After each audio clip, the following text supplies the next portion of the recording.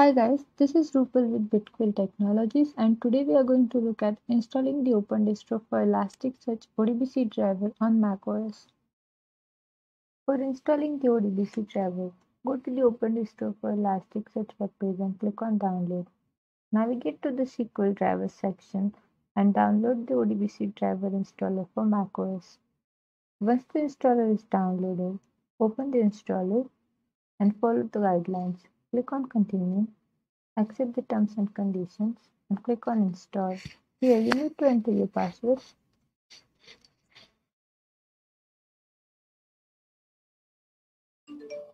The driver is installed successfully.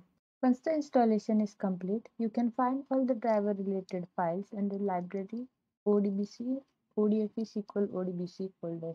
If you wish to uninstall the driver, simply delete this folder.